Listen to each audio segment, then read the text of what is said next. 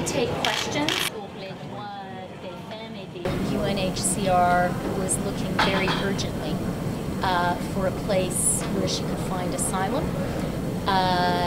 We were involved in those conversations, as were other countries, and Canada was glad that we were able to act quickly and to offer refuge to a refugee at the request of UNHCR, and to offer refuge to a person whose life was in danger.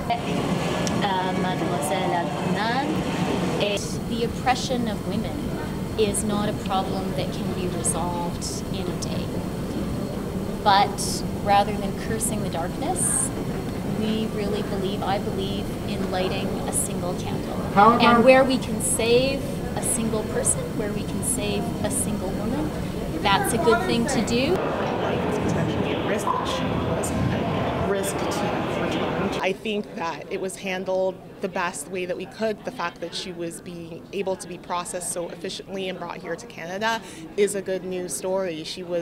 That's the key takeaway here. This is someone who was clearly in harm's way, who clearly felt her life was threatened, and my colleagues, in concert with governments in Thailand and Canada, recognized that need and determined that the case was urgent enough that she was brought here. And I think that that's kind of the most important takeaway from today.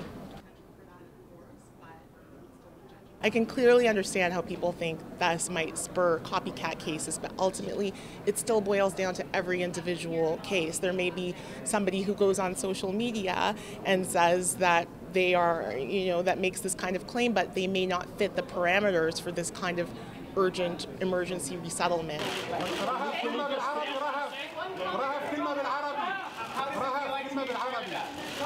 guys, please be respectful of her. She's had a really long